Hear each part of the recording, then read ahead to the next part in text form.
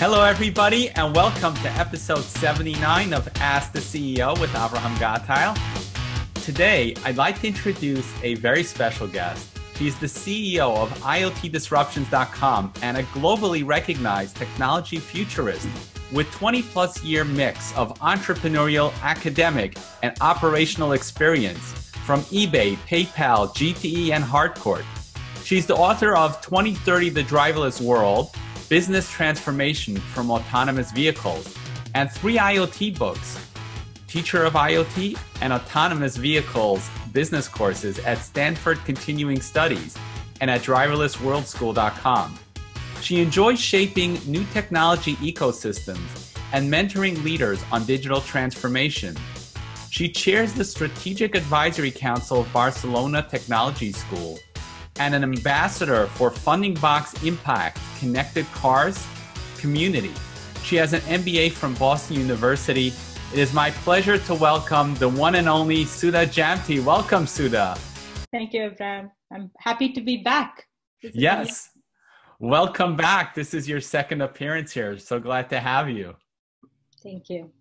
So Sudha, I'm really excited to be talking to you today about your new course at Stanford University, Cognitive IoT, how to build a successful business with the Internet of Things. So what on earth is Cognitive IoT? My course is called How to Build a Successful Business with Internet of Things. And I brought that as the very first course about IoT business in Stanford about 3 years back. And at that time, IoT was about devices, wearables. And slowly people figured out that you take IoT data and it's so massive in volume that you have to apply artificial intelligence. And so the combination of AI and IoT is Cognitive IoT. So I don't call the course as Cognitive IoT, but it is about combination of AI with IoT data. Yeah, and it's so true what you say about needing AI to sift through the mounds and mounds of data, because with all the new sensors that are being added on a daily basis, and I believe there's going to be something like 100 billion devices in the next 2 years, humans are physically just not going to be able to go through all that data. That is true. And it spreads a whole realm of areas, right? When people think about IoT, they think about devices or based on where they are, if they are in a factory or they are in a city setting or, just fitness buffs wearing, wearables. They think about IoT in different areas with a device. But all these devices are all about connecting anything to the internet and tracking temperatures or moods or all kinds of things that's happening in the environment. So I have a security camera outside my home. And initially it was just a security camera, right? So it just keeps track of whatever anybody is doing. And it's a video stream. And true story, we actually had something at our door stop. It's like a piece of thing that, like a fish that a cat must have dropped. And we actually sifted through this security camera footing 3 years back. And it was a nightmare. It was a joke, right? I mean, looking at this as when the cat came and we said, oh, you see, it was still here. It was still at this time. And it was a nightmare. But today we have, over the period of time, we've adapted to Nest Cam, and Nest has this Nest IQ where it tells me whether a person showed up. Now it tells me whether the person is a known person who showed up. And so now I know when my mailman comes or, somebody is dropping a flyer or there's a stranger at the door. And so all that is IoT data, and it is processed by AI. And I think people who are not working with AI directly have a hard time even thinking of a security device as an IoT, or what does AI mean? AI seems like this abstract thing. It's so true that the applications have changed over the years. And when I talk about IoT, I define it as the ecosystem in which we communicate with our connected devices over the internet. So when you talk about the cognitive IoT, that makes a lot of sense.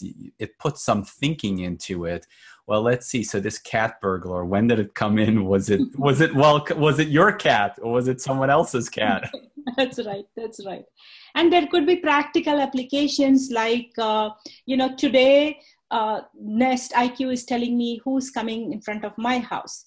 It's doing that across multiple houses. And there are security cameras and there are connected doorbells which are tracking people everywhere.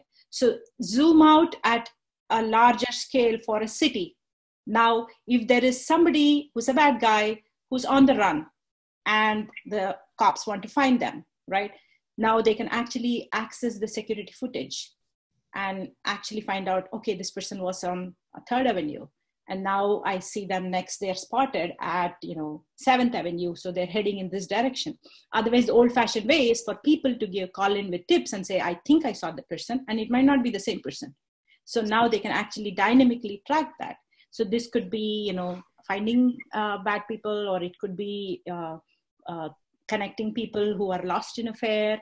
There are like endless applications. And it could even become like an ID for us. More and more facial recognition is becoming like your ID, right?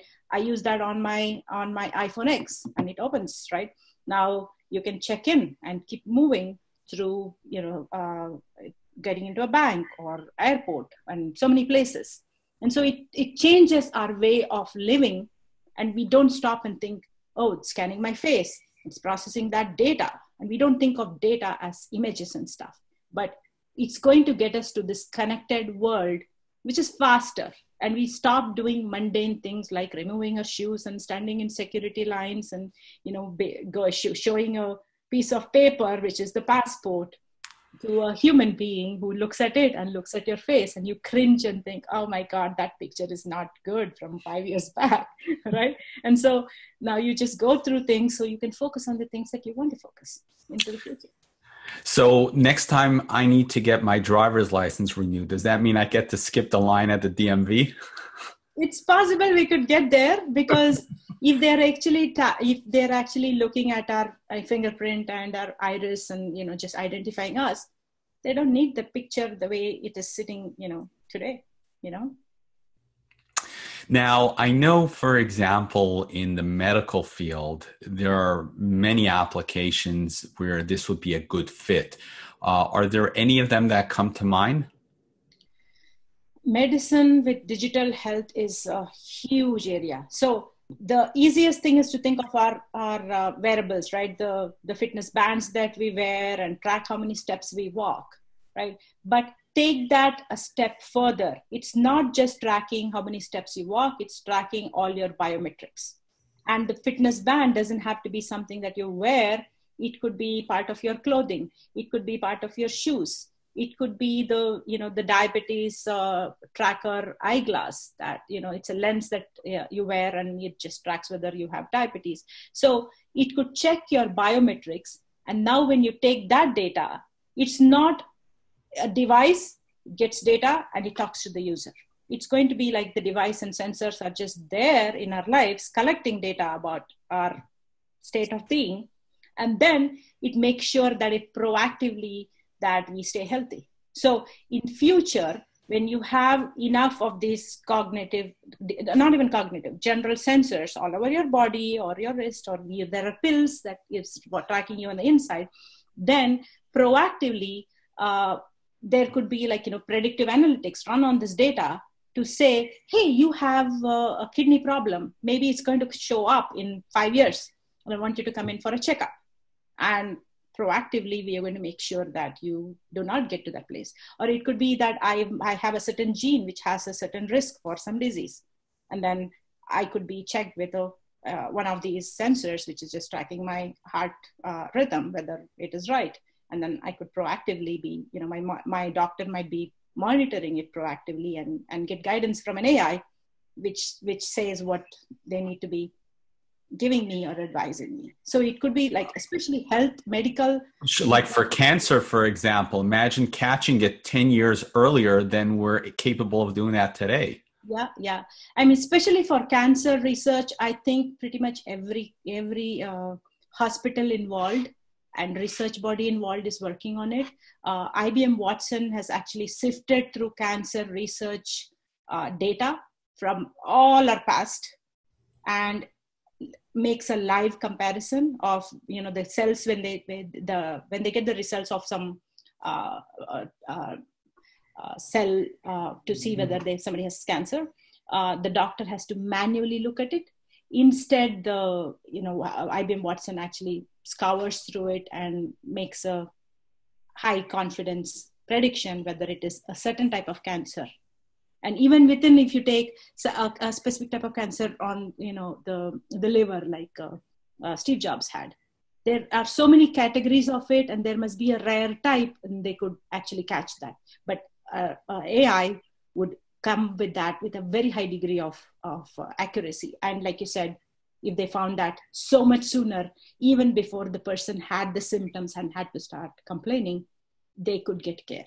That's the holy grail of digital health and medicine. Yeah. Now, an interesting use case we were chatting about over Twitter was regarding somebody on a treadmill. Do you want to share that with the audience? I was very inspired by David Holding's interview with you, and it just got my mind racing. I like to think about futuristic scenarios, not just like here and now, put this and go build this stuff, right? That's what I help my students go build the future. And so when I heard David talk about so much data from sensors and how to use the cloud for it, and in that context, I was just thinking, it is not just, if you think of IoT as a device, and the same fitness wearable example, you track steps and you say, oh, I'm helping people by motivating them to exercise to stay healthy. If I wear the business person's hat, it is a nice to have, right? I'm not walking 10,000 steps and you help me share that with my friends and motivate me to do that, right? And yes, I will be healthy if I did that, but people will not change as easily. And I'm still lazy. I don't do my 10,000 steps. Whereas if you take that data of my health and you take my general patient record, you take this in the context of, hey, I want to save lives. And how do I do that as a business and save lives? And where is it going to be applicable? When somebody is running on a treadmill, their heart is going to be racing and they should not be crossing a certain threshold. It's logical. And you know how they do that today? If they take you to run on a treadmill for medical reasons, they will watch for the threshold and get you down. A human being gets you down in a very manual way, right? But if I'm exercising, in the gym, yeah. Thank you. And if my heart rate goes up a certain rate, the default today is, oh, what is your height? What is your body mass index? And so this is what it should be, right? You should be running your heart should be, your pulse should be at this rate.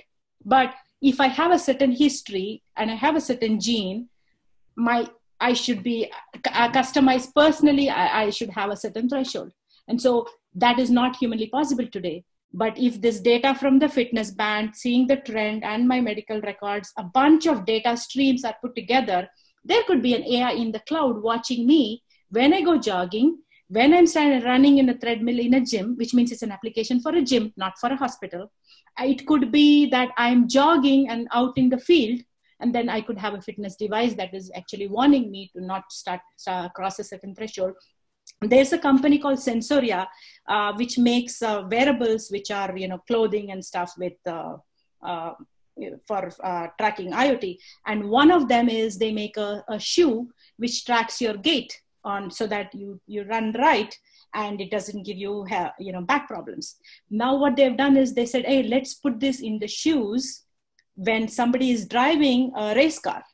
And when they're driving a race car, they are going to, it's the thrill, but the thrill means your heart is pumping. And if I have a certain health condition that my heart should not cross, heart rate should not cross a certain threshold, who's tracking that when I'm driving a race car? I don't. But theoretically, if you assume I'm the one driving the race car, I could be wearing the Sensoria shoes on a Lamborghini and it could actually tell me to pull over or slow down because it's going to kill me. I mean, that's what I was saying. It could be on a treadmill, it could be on a speeding car, it could be, when I'm jogging, it could be my life at any time. And so then the application, if you zoom out, because I focus on the business of this and help people build the right business. If I'm running a gym, if I have this race car, actually a race car person, not a race car person. It's like a funny word, like race car company. Driving on the Autobahn or some New York City highways. No, I meant to say a real car company, right? A car OEM who makes race cars, right? Now they could actually say, hey, I want to take responsibility for the health of my racer, and I'm going to give them these shoes, or I'm going to bake this into the steering pedal when they're racing, so that it tracks their health and guides them right. And the car would not speed past a certain speed if that's not personally healthy for me. Think of a car like that. I like that, where there's this automation in there besides the warning, which again depends on a manual process because you depend on the human's intelligence to actually stop what they're doing. Yeah. And it controls the vehicle or even slows the treadmill down. That's right. And I might not listen in the high of my race and wanting to win my race. I will be like, just be quiet. One more bend, I could just win this race. And I'm not going to listen to the flashing warning, right? And again, it comes back to, a lot of sensors tracking things, but it goes back to the AI in the cloud. And it's not just one set of data stream. Again, people miss out on understanding that all these data have friends of other data feeds, and that's where it becomes more massive. And then it's like a joy for the AI to feast on this and come up with recommendations. And that's another cognitive IoT application. This is really fascinating, Sudha, and boy, I would love to be in that class of yours. So tell me about it. So what kind of topics do you discuss in this class? So I started out, like I said, how to build a successful business with IoT. So I keep the focus on introducing my students. My students are professionals, people like you, but the class happens to be on campus in Stanford, so you need to be here, unfortunately, or fortunately. So I start out giving them a landscape of what is IoT, what does the ecosystem look like. I can theoretically say whatever, but you need to know who are the players, who's doing what, and how it all adds up, as a whole ecosystem. And we start off with that in the first couple of weeks. And then I introduce them to a variety of applications in covering every possible industry. There is no industry that is not impacted, not just touched, but impacted and being disrupted by IoT. So then I kind of give them the gamut. That's the first couple of weeks. And then I introduce them to regulation. What does that, it's not a course for building technology, but you need to understand the complexity of customer experience. And there is this clunky hardware, there is a piece of software, there is things in the cloud, there's the way you connect all this into a platform. So I kind of give that possibilities and what's out there today. I tried to stay very neutral and not just biased to a brand, but I have my favorites. And so we do that in the first few weeks. And then based on what background my students come from, what is their goal in the class? So I typically have product managers, marketing managers, a lot of entrepreneurs, and a lot of people who are innovative thinkers doing different business roles, but they are change agents inside their companies. They like to bring the latest in tech to kind of go do something in a very interesting way. A lot of people are doing career pivots to get into this whole world of AI, using IoT as a stepping stone. Some people are interested in autonomous vehicle because that's my other topic that I research. I bring that as connected cars to this class. So the first 2 weeks is the ecosystem regulation, what technology, what does the lay of the land look like? What are the possibilities in terms of applications? Then we kind of shift gears and go into how do you build this thing with the customer as focus, like the treadmill example I gave. What are the different use cases for building out a new business in IoT? What's not taken? I'm always looking for gaps to innovate. And then what about existing businesses? And then I pick certain industries. I pick 3 industries based on who's in the class. So if I have people who come from medical background, then I might go deeper into that. If I have people who are investment bankers trying to invest in the space, then I kind of go into that angle. If I might have people who are interested in smart cities or who are interested in transportation, then I kind of go. That's how I do that in the next phase.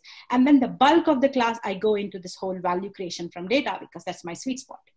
And what is IoT data? What are the same data can be used in various different ways in various different industries. So kind of introduced to the variety of IoT data, the various business use cases around that. And then we get into the nitty gritties of, okay, now you're a business person. You are building an IoT, or your company is building an IoT in some form. Now, how do you make this into a viable, scalable business, which means it makes money, it solves a fundamental problem for somebody, which is not just a nice to have, and then you have to go build channels and scale. And how do you do that? What are the practical implications to get there? What is more strategic, and what will work here, what will not work for an IoT industry? And I give the theory, and I have lectures each week. The format is I'll have lectures, and then I bring an external speaker so that they know for real how do they do this. So I have the speaker from a variety of industries. Now, the things you were discussing is something that many businesses struggle with. How do you actually make money with it? Because it used to be with IoT, oh, we've got an IoT company, let's create a product and then shoehorn an industry out of it or a use case out of it. So yeah. I'm really happy to hear that you cover that, because I think that's really very important to cover that. So one thing I want to say in terms of existing industries, like I made this bold statement that every industry is being disrupted by IoT. So we spoke about medicals. I don't want to give just medical examples, but our health, my BP monitor and everything, right? These are all IoT connected, pacemakers, all of them, right? And it's not just medical devices. That's what you hear a lot about. Every single appliance or everything that's being manufactured, be it a car, it could be the light, it could be my toaster. And people talk about toaster becoming intelligent. I wish it does and serves me breakfast, but that's not. There are refrigerators now that are intelligent. Yeah, they check to see how much milk you have, and based on the usage on how much you use every day, it will automatically order milk. That's right. I mean, that's all like use cases which has not hit mainstream yet, right? We are early adopters. We love the space, so we might be, testing those out. But for the average person, every traffic light in the city is connected. And I'm not talking about US. I know at least 50 cities who have different stages of waste management that is IoT enabled, traffic lights which manage, which turn on and off and manage do traffic control. There's a whole bunch of use cases in various realms, right? So based on that, there could be students who are interested in one area or another. Now, another thing that you mentioned was pivoting your career to IoT, which is something that's very personal to me because I come from telecom and I had to do that pivot. So I understand many of the challenges that people go through when pivoting a career. So can you tell me a little bit about the types of students that you have? What kind of, what are some of the success stories, that they've had taking your course?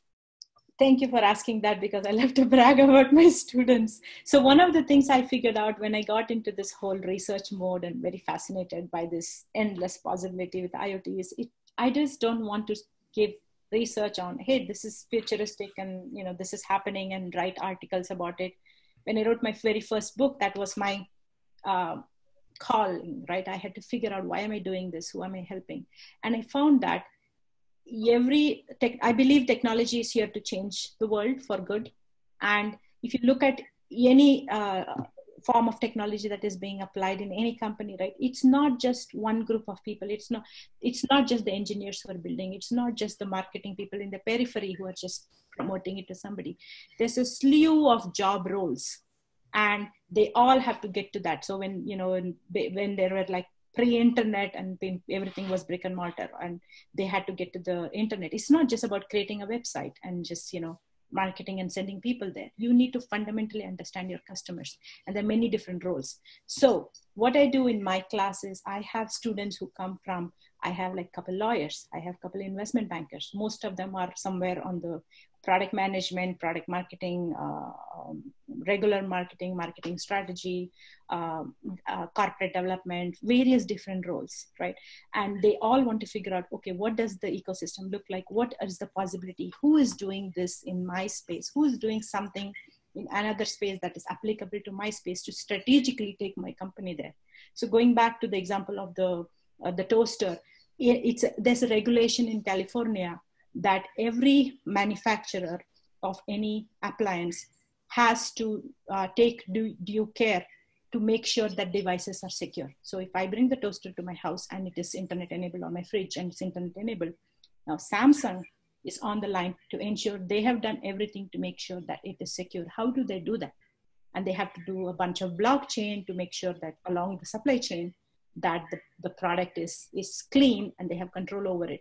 And this is not just for an engineer to say, hey, now I add connectivity to the fridge and track for milk. It's a compliance issue. It's a legal issue. And how do you promote and market the refrigerator and make money more than what you made with an unconnected refrigerator? How do you understand the shifting customers and where there is value? How do you manage the cost of this and from an accounting perspective, or there's a compliance perspective, and there's a whole bunch of, and then how do you design this in such a way from a UX human computer interface? So there are all these different roles of people who are doing that, and that's the slew of my students. So I have students who typically want to pivot their career and move into IoT, or do something more with IoT within their industry. So there could be somebody who works in car industry, and I have a bunch of students there, and now they want to make the car a connected car. But based on their skill set, they might be doing program management, or they might be an analyst now who wants to do AI and understand, the business implication of doing this. So there are different kind of roles. And then I've had some people who work for, big consulting companies, building solutions for, big factories and stuff. And I have about 7 or so entrepreneurs who have created an IoT business and who are different step of the way in funding. So to facilitate that, what I do is, other than bringing people from the industry who will help my students, I guide them to build a business plan as a team, right from the first class. And by the last class, they would have built the business plan, and I bring a team of VCs to actually review that, give them feedback, connect with them, and give them money and funding, and help them take to the next step. So some of them are entrepreneurs.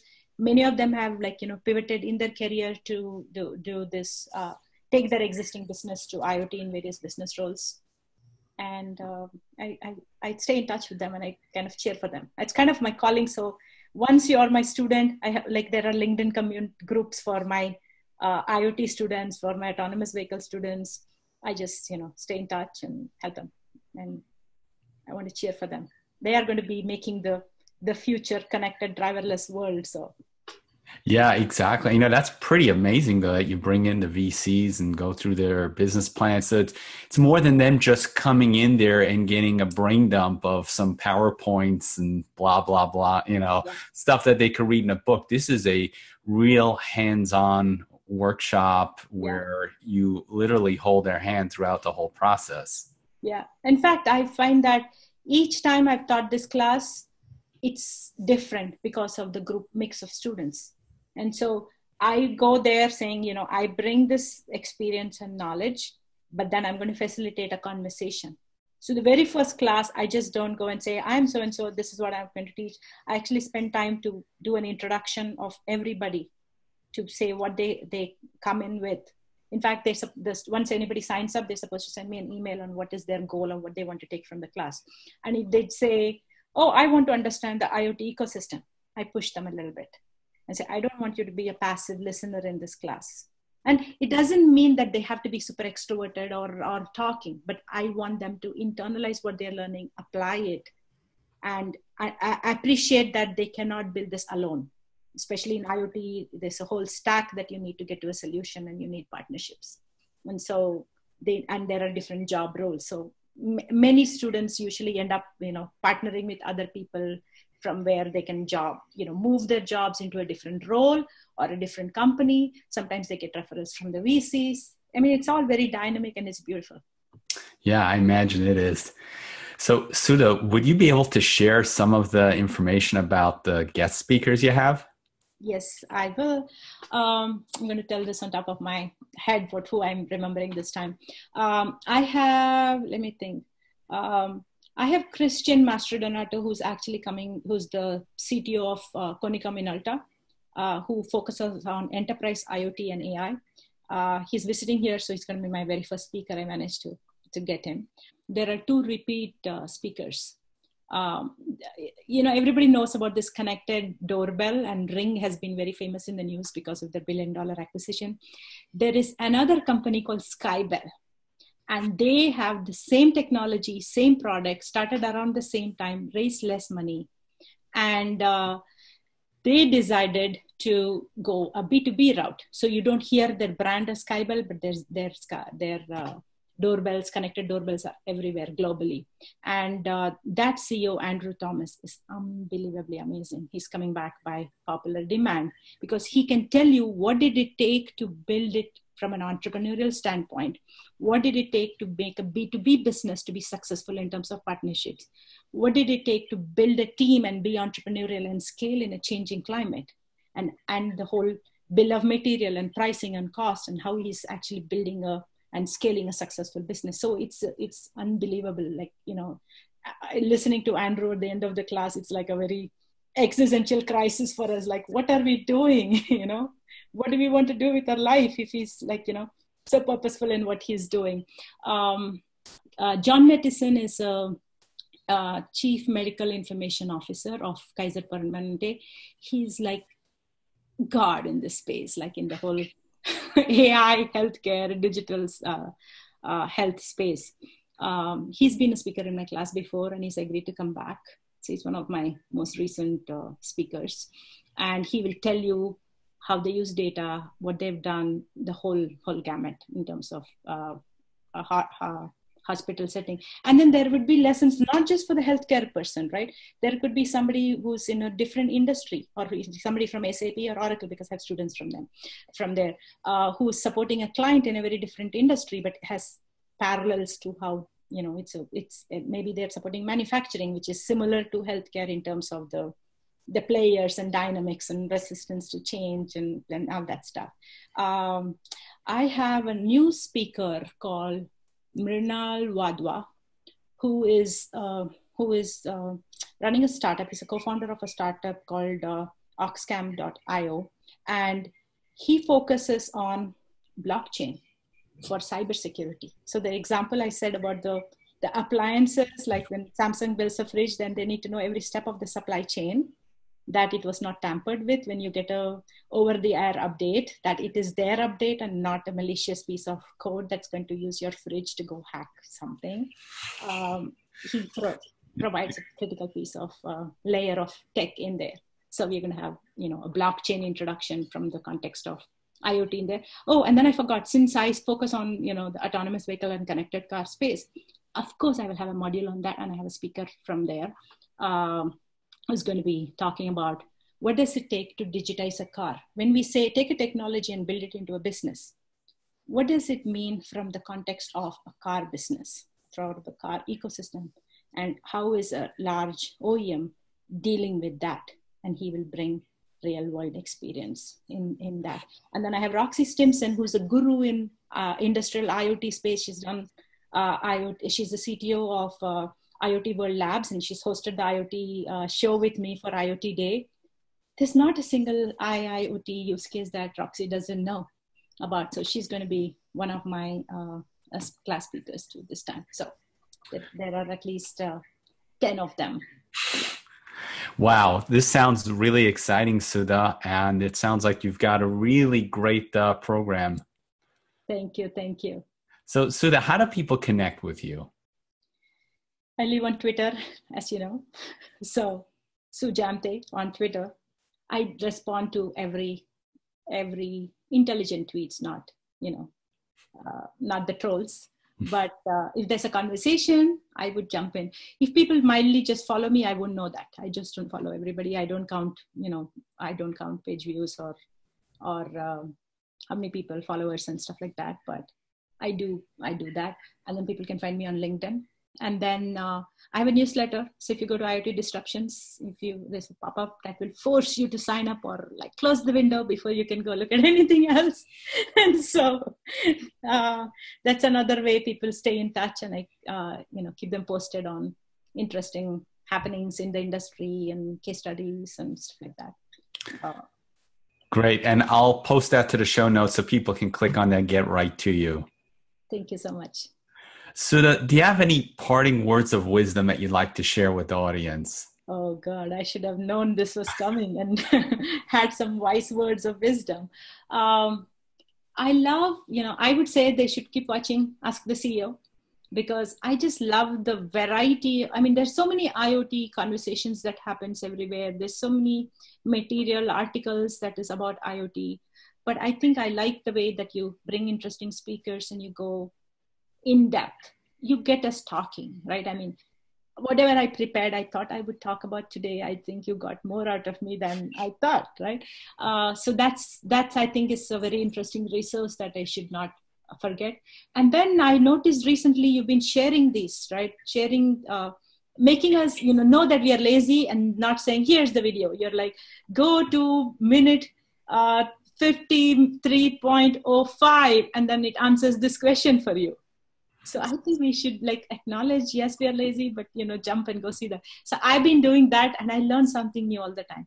And I don't even have to go watch the whole video. I just go to that specific minute and I get And so what I would say is, if you're into this space, watch Ask the CEO and go engage with other people who are doing things. I think that's worked for me, right? When you see that on Twitter, and it could be different mediums for different people, but have that conversation, go find out what other people are doing. And so I typically do that on Twitter, and I just see something, I get excited. I would answer questions if I know the answer, or I would ask more questions because I love asking questions. I think that would be my advice: to engage, learn, and definitely don't miss out on Ask the CEO. Engagement is definitely key. I've learned so much from people that way. So that's so true. And thank you so much for that plug. I meant it very honestly. Yep. Sudha, thank you so much for sharing your time and your wisdom. I really enjoyed having you on the show. Thank you so much, Avrohom. I hope to stay in touch and keep learning.